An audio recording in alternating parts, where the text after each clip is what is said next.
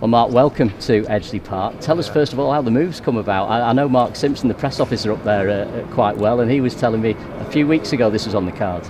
Yeah, well, I had a few interests in the summer, but obviously as soon as I found out Stockport County were interested, it was sort of a no-brainer. I spoke to the manager and Simon, and the ambition of the club, it really wants to go places, and that's obviously something I want to be involved in. Obviously, I think I'm a good age and everything like that to really help this club over, not just 3 years I signed, maybe 5, 6, 7, 8. So I know I'm really looking forward to it, and I can't wait to get going. Obviously, you know the club well. What was it about Mark Stott's ambition and vision, though, that's excited you? Well, you can just look at the players we've got in the changing room, like some of the lads we've signed, and I think we've got a really very good National League team, and I think I want to be playing, well, especially at my age now, in a team that's going to be winning things, and I think the manager here wants to win the league, wants to really push on and get into League Two. So I think the ambition is one of the main things that I wanted to join for, and obviously hopefully get promoted with them. I know my contacts up in the North East telling me they're disappointed to see you leave Hartlepool. You've been virtually ever present in that side for the last couple of years.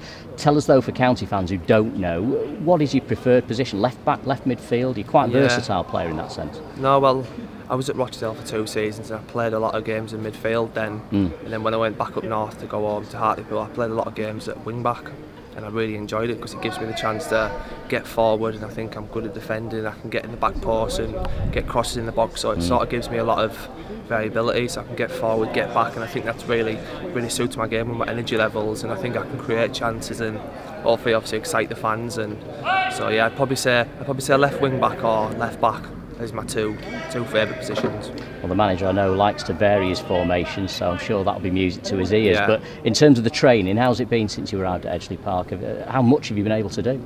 Yeah, well, no, it's been very enjoyable. I think the sessions the gaffer's put on and all the staff have been really hard. Well, not that hard, but hard. Do you know what I mean? Just to get you going and that. Yeah. But no, it's been really enjoyable to obviously meet all the lads, meet the manager, meet all the staff, and just can't wait to get going, to be fair. And how difficult is it, Mark, when you don't really know when you're getting going again, do you? Yeah, no, exactly. It is tricky, to be fair, mentally, but you sort of have to just try your best in training, and then hopefully as someone from up above or whatever the government tells us we can start then, and obviously you can just set your date out, but you've got to get as fit as possible to prepare for maybe a September date, October date. So yeah, that's what we're doing, putting everything in training now, so we're ready for when we do know the season's going to start, we can get off to a real good flyer.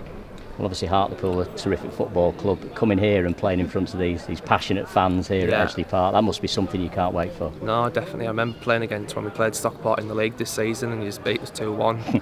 When you're walking out the tunnel, like, there's not many teams in the National League that, like, when you look over to the main stand and you see the drum and how big it is, and like it's quite like, it's got a big presence to it. So I think if we can get a good run of wins at here especially, and get these fans right behind us, the players should be rocking week in, week out, and if we're getting good results to make them happy, then they'll keep coming back, and that's what we want. We want this place bouncing every week, so obviously if we're playing well, we're making them happy, and obviously we're happy getting up the league, so we need that good combination between fans and players and results, and that's what we're looking for.